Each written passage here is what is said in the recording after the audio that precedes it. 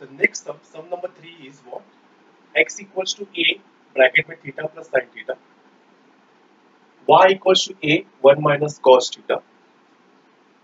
So students, x is a function of what? Theta. Y is a function of what? Theta. What is a common function? Theta. So what is parameter? Theta. Therefore differentiate respect to what? Theta. ये याद रखना, बस इतना ही फर्क था. मतलब हमेशा t नहीं होता, थीटा भी होता है. तो यहाँ पे d अपॉन d थीटा आएगा, यहाँ पे भी d अपॉन d थीटा आएगा. What is d upon d theta of that particular term? इसमें से a is constant and will operate on what? Theta plus sin theta. A is constant. What is the derivative of theta with respect to theta? The derivative of theta with respect to theta is what? 1. What is the derivative of sin theta with respect to theta? It is cos theta. Okay, answer. But now my answer is in terms of what? Theta. Because parameter is theta. Similarly over here, what is the parameter? Theta. That's why difference with respect to what? Theta.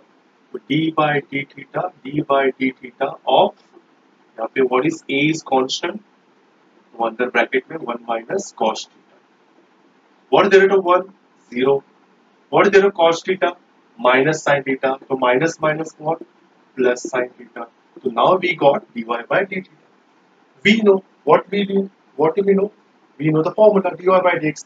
When t was the parameter, that time we have written the formula in terms of t. Now parameter formula is parameter is theta. So I will write formula in terms of what? Theta. Okay.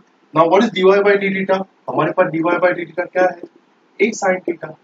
What is dx by d theta? हमारे पास है a 1 plus cos theta. So a get cancelled. हो गया answer.